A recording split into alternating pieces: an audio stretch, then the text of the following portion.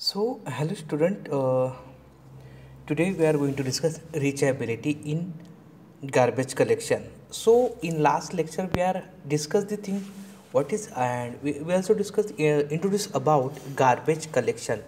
So, what is garbage?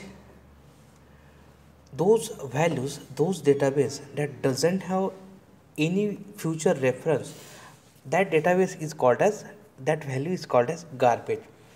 So there are so many languages which are available which support the garbage collection. Now,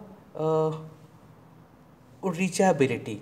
So we know that that particular XYZ block in memory is doesn't have any reference. So how we are going to we means compiler and operating system, how they are synchronized in between them, that that particular block has doesn't have any meaning and doesn't have any future reference. So how compiler system and operating system are reach that particular block?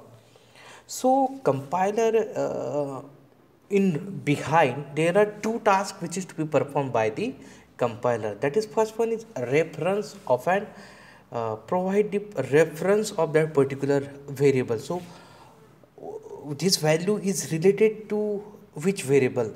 Now second one is that reference is first is reference, second is assign the value for the same. So these things which is to be done by the compiler. Now reachability, we refer to all that the data that can be accessed directly by a program without having dereference any pointer as the root. For example, in Java, the root set of a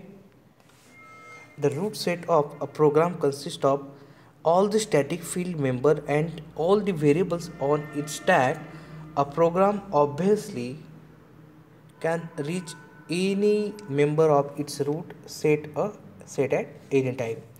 Recursively, any object with a reference that is stored in the field members or array element of any reachable object as its self reachable. Reachability becomes a bit Reachability becomes a bit more complex when the program has been optimized by the compiler. Yes, first a compiler may keep reference variable in the registers. This reference must also be considered part of the root set. Second is a type safe language. Programmer do not get manipulate memory address directly. A compiler often does so far for the sake of speeding up the code.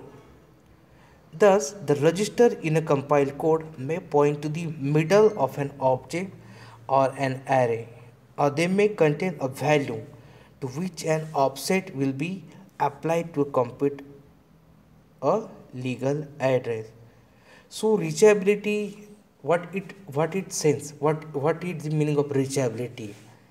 There is the mutator, compiler, operating system are responsible to make that value, make that unreachable code reachable.